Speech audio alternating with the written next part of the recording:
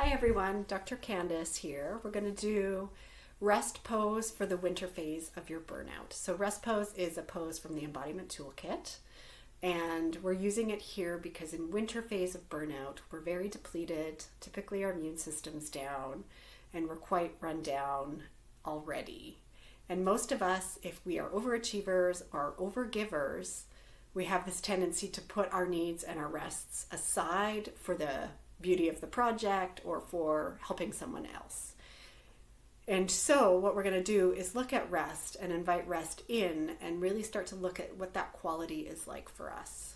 The reason rest is so important is because, one, it helps heal our bodies. It's critical to our well-being. So from an immune system point of view, from a sleep point of view, and if you think about a time maybe where you've been up all night, you haven't slept, really think about how you functioned in the day. You know, typically more irritable, your cognition wasn't as great. So, you know, you put that, if you keep not allowing yourself to rest and recover, then those sorts of things start to build up over time, which is how you end up in the winter phase of burnout. But also, like, it really staunches our creativity if we don't allow the time to rest and to recover. And so for wanting to make impact into the world, rest is key. So we're going to start, we're going to do a sitting and a lying down version of rest. And I'll start seated and then we'll go to lying down, and I'll guide you through both. And whatever's more comfortable for you, by all means, try both and see how it goes. So seated, I'm going to sit with my back against the wall. If you're in a chair, sit with your back against the chair.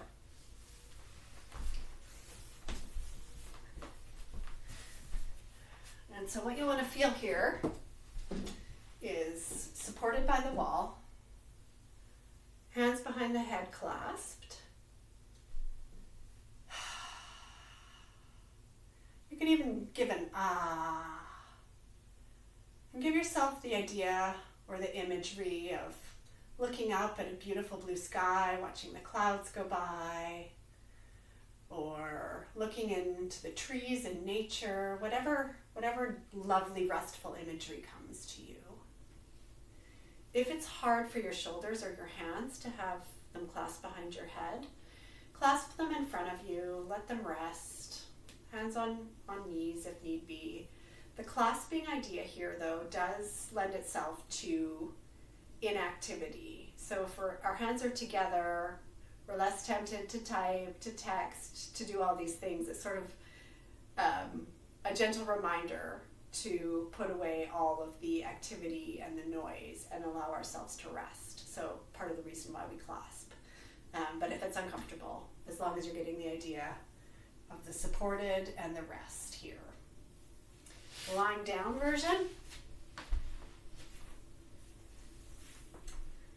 We have knees up and together, which takes away the tension in our legs here. Hands clasped, either here on the belly or again behind the head. Same idea with the imagery, looking up at that beautiful blue sky, watching the clouds roll by, allowing your body to deeply rest.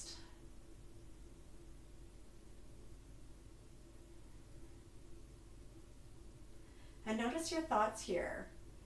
Are you agitated? Do you want to get out of this pose? Are you wanting to be efficient and go back to your work? Are you feeling like you could spend all day here and just rest? So notice where you're at in the spectrum.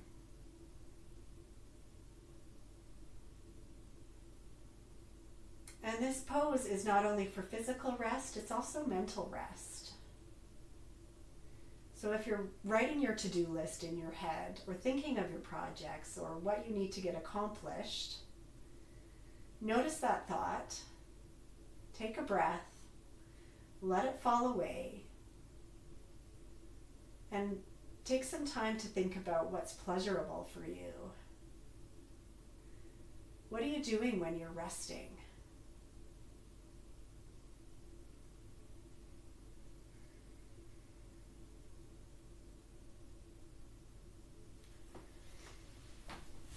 So I'd suggest that pose for a minute a day. even twice a day, maybe morning and night, to actively invite the quality of rest into your day.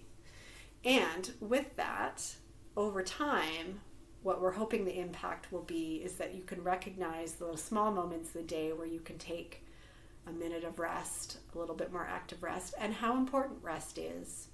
So I've had clients who've sometimes done this pose over a period of time and then suddenly are sparked with all these ideas because they've given themselves a moment of introspection and a moment of rest. And from that then generates energy and ideas so that they're able to then make impact in the world. So hopefully that's helped. Give it a try and let us know how it goes.